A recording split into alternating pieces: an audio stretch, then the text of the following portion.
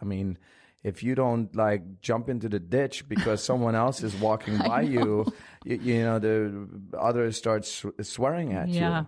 And I just think, there's a lot of things that we're not talking about. So let's talk about, all right, if you're healthy, yes, you can carry it. Yes, we have to do the social distance, et cetera, et cetera, et cetera. But again, the message is if you're healthy, you're okay. Yeah. So why is there this panic? So that's a tough one. Another thing, I mean, I don't know. This is kind of maybe like, I grew up in Germany, but we have to expose our bodies to viruses and germs and whatever, because this is what keeps our immune system like alive. So now we're going to be sheltering in place for like 3 months. I mean, what happens to our immune system? They're like, all right, done. I'm like out of business because I don't have to fight anyone here. No COVID, no virus, nothing. And then we're going to get released back into a different kind of normal. So I can totally see the second wave. But it's not a second wave, so to speak, of COVID. It's just like, it's like we're this what is it called? This herd immunity. Is this we're making things worse. At least that's how I feel about it. I agree with that completely. I totally agree with that. I think, and I'm worried.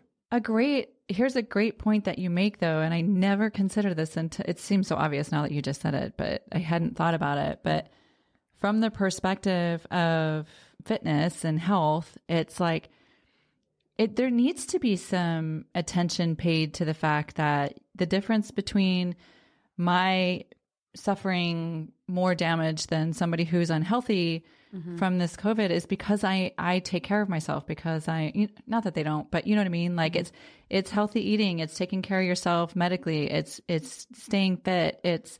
So how important is it that people are having this conversation and like, yes, they need to get back to fitness. And I can respect the fact, and I can't even imagine how hard it must have been for you guys to like try and do what you do over Zoom or on YouTube or whatever, because let's just be honest. When somebody's in a room with somebody who's got that, we talked about this a little bit earlier, right before we started recording, it's like there's an energy when you're in the room with other people who are doing something, whether it's working together or creating together or riding a bike together or whatever. There's, you're kind of pumping each other up and you're kind of getting each other motivated. And a great example is that I've been doing 2 things fitness wise besides the walk. You're going to laugh. What? I've been learning how to do a handstand and I've been learning to do the middle splits.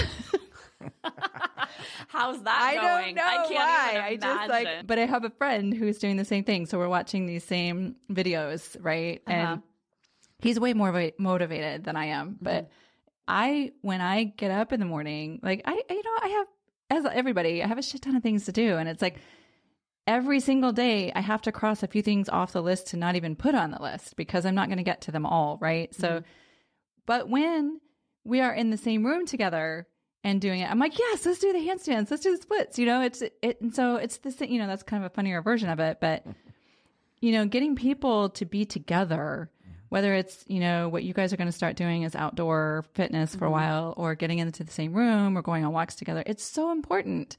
And it's to be shut down from that is it's a huge detriment to the health of other people. And I think you're right. I think building up keeping your immunity built by being around potential viruses and that type of thing. And also like staying fit and being around other people seems like, on the scale, it seems more important to me. And I'm not a health official. So, but same here. I think but we definitely have opinions. And I think my opinion, your opinion, Jenny's opinion, I think our opinions should not be ignored. I think we speaking to health, I mean, all they're just looking at is just like, reports and whatever. I mean, if you ask me, it's from a bunch of unfit fat people sitting behind desks that are giving you these reports. And I'm so glad you said that and I didn't have to.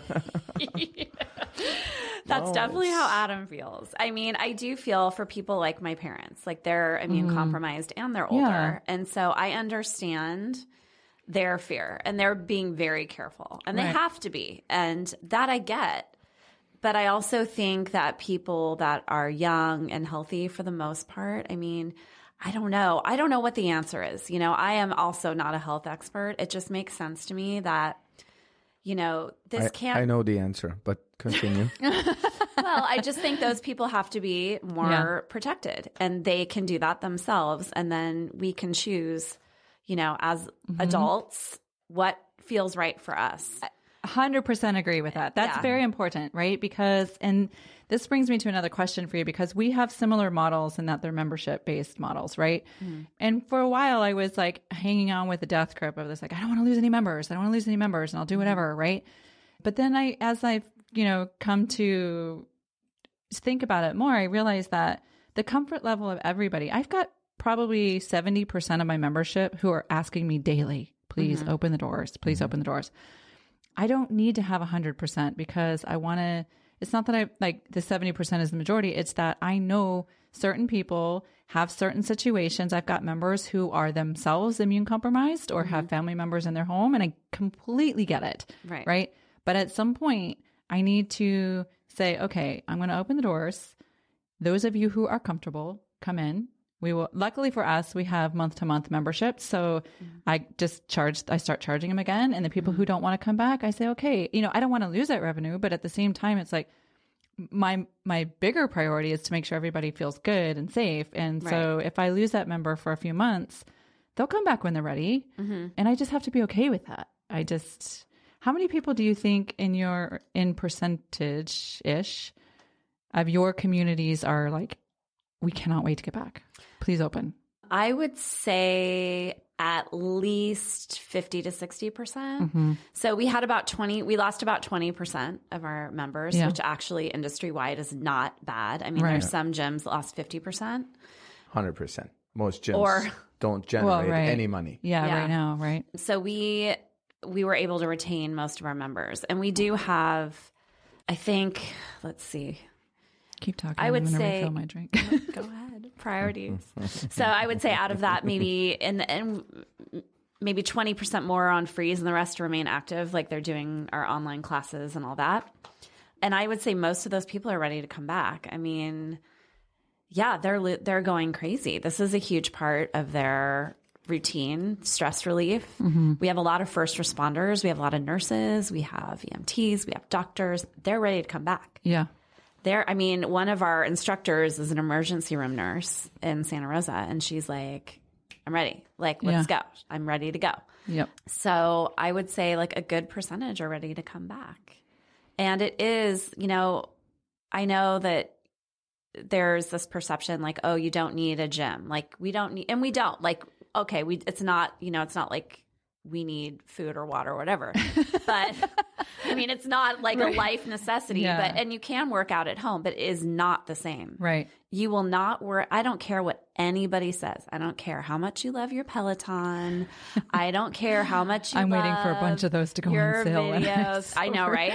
It is not the same. You will never push yourself as hard as you would when you are around other people and a live instructor. You just won't. Yeah.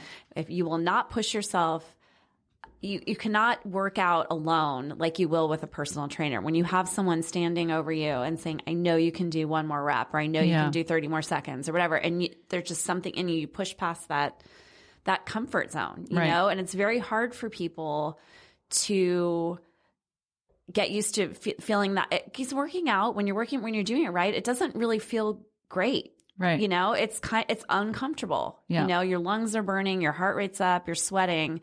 And for a lot of people, they'll quit before they get to that next level where they need to be to get fitter. And so you need other people, you need instructors, you need trainers to push you past your comfort zone or out of your comfort zone to some place that you don't really want to go. Right. And no piece of equipment will replace that ever. Right. And we also, we were kind of talking about earlier, we have this amazing community and people just miss seeing their friends at the gym. Completely.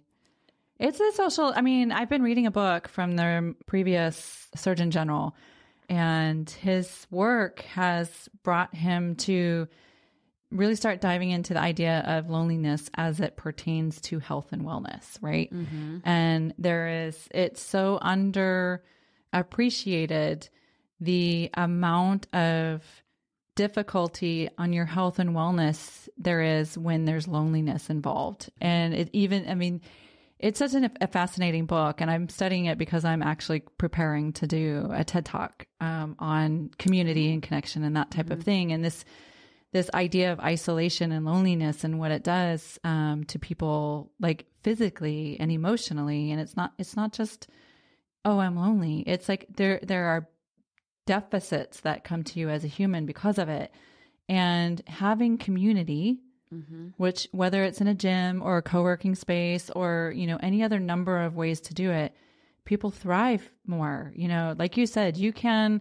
For me, for example, most of my people come here and they do their work, right? They're work from home or remote workers.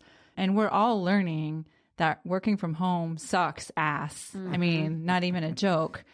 But now people are like, oh, it's really true. Like to be in a room with other people, again, those energy shifts and that type of thing, it makes a difference. It really makes a difference. And I just don't think, kind of to your point, that there's enough emphasis being put on that component when they're considering. And I'm not here, by the way, just to say like, oh, this COVID is a bunch of bullshit and it's not really happening. I don't subscribe to that either. But in the end, there are some components I don't think that are being considered. And I feel like humanity is being like painted with one big wide brush. And we know that's not what the case is, right? Yes. So. But it is a real tough one if, we're paying attention to the news. It's bad enough that one channel talks about, this case, another case. There's different rules, different counties. Everyone is so confused. Businesses, phase 1, 2, 2.5, B, C, whatever.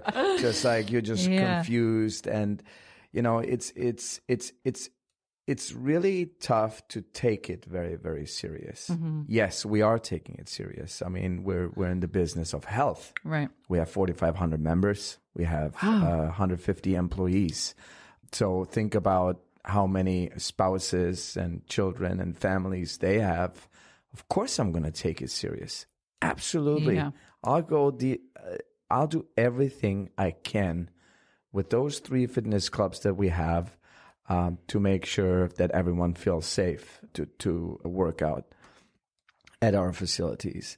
But it is as a side note, I'll take it very serious, but then I pay attention to people and news and the world. And I'm like, this makes no sense. Like, it just makes no sense. Like, so you go to the grocery store, so first off, you're already unhealthy, which, a sad fact is 90% of people live an unhealthy lifestyle. Oh, Jesus, really? Yes. Are you making that up? So, no. Okay. I feel like that was an Adam fact. Is that a real fact? 90%? Well, even if it weren't 90, anything it's a large over, percentage. Yeah. Okay. All right. Let's just say, just because now here's my own wife challenging me, and that's been going on a regular basis. Welcome to COVID. Okay. Yeah. COVID marriage. Oh my God. Hashtag. I'm going to give you facts, which is everyone can Google it. The industrial average rate nationwide, how many people just belong to the gym? Take a guess. How many people? Yeah. What percentage of the population? Belong to a gym? But have a gym membership. Have a gym membership. Yeah. I'm going to say 35. Ooh, that's higher. 35%? That's way higher than I would say. Yeah. Wow. I would say so 15. Anyway, the sad fact is 15. It's 5 to 7%. Oh my gosh. No, hang on. Really? I'm not done yet. Yeah. Fact check, Google it, whatever. Yeah. Now I'm talking about gym memberships, but I'm talking about who is actually going to the gym. 3% maybe. All right, 3%. Yeah. So 3% of the people are living a healthy lifestyle. 97% do not. Yeah. Those are facts. So